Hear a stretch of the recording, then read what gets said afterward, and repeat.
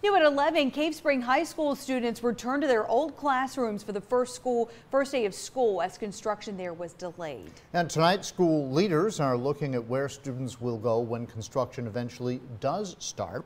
10 News reporter Shane Dwyer joins us. He's live at Cave Spring High School tonight. Shane, what options are still on the table? John and Lindsay, well, trailers will ultimately be used here at Cave Spring High School no matter what. School staff referring to them as learning cottages. What is up for decision, however, is what types of trailers those will be and what the bathroom situation will be like for faculty, students, and staff here at Cave Spring High School. Tonight, school staff presented to the Roanoke County School Board what options they're looking at for the 18-month construction period.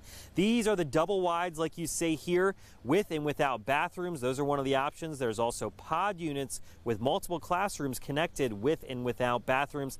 The options without bathrooms built in would have portable bathroom trailers in their place. The price breakdown for all of that is as follows. The double wides without built-in restrooms, $2 million. Double wides with restrooms are $2.5 million. The pod units without built-in restrooms are $3 million, and the pod units with restrooms are $4 million. The school division says price will be a driving factor in this decision.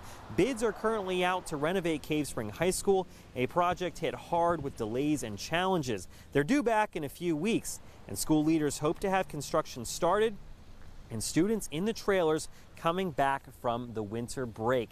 The school board will ultimately be the ones that will decide what types of trailers will be used and what that setup will look like. They hope to have a better idea and make a decision on this later this year.